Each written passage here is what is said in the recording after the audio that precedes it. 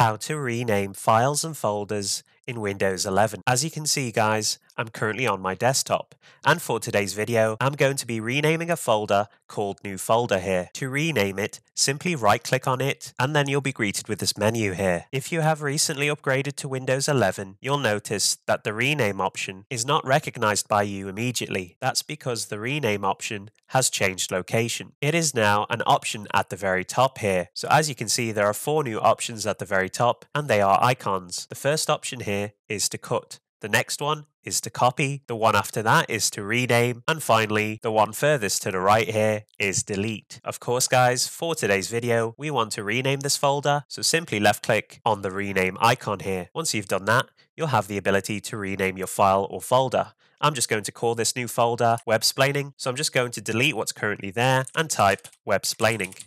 Once you've renamed your file or folder, hit enter and your file or folder will be renamed. A quicker way to rename a file or folder is simply to left click on it and then press F2 on your keyboard and you'll have the ability to rename it. Alright guys, and that pretty much concludes the video on how to rename files and folders in Windows 11. If you enjoyed this video, be sure to give it a like, comment down below, and most importantly of all, subscribe to support the channel.